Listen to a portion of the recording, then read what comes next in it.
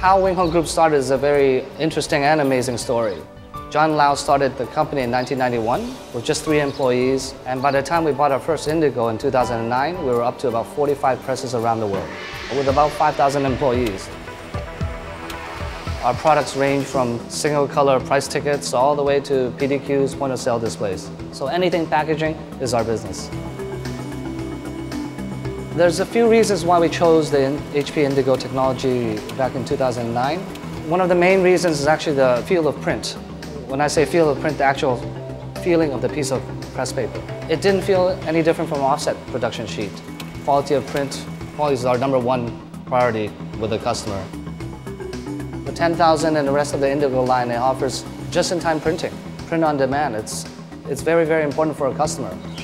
Normally for a job, let's say 5,000 pieces, not a lot. Maybe our lead time would be about 14 days. With Indigo, we cut that by half. As far as productivity, the 10,000 has a big advantage over the 55 and 75 500s with the pallet level loading. It's very similar to our offset presses. There's a lot of jobs that we could have sent to the smaller Indigos, namely 55 and 7500s. We didn't send over, but with the 10,000, that opens everything up. Aside from just the normal installation of the machine, holding our hands during the ramp-up period, they've actually shown us a lot. They show us the new technologies, the other markets out there, how to use the machine. So support has been excellent. Whether it's been the engineers or sales team or the friends in Israel, they've been excellent.